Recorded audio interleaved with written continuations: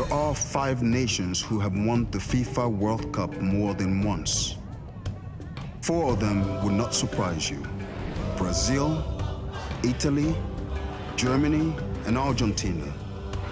But would you guess that the 5th is Uruguay? La Celeste, the Sky Blue, won the very first cup as a host nation in 1930. 20 years later, the team shot Brazil to win a second title. 2 other times, Uruguay has advanced to the semifinals, taking a place among the most accomplished teams ever in cup history.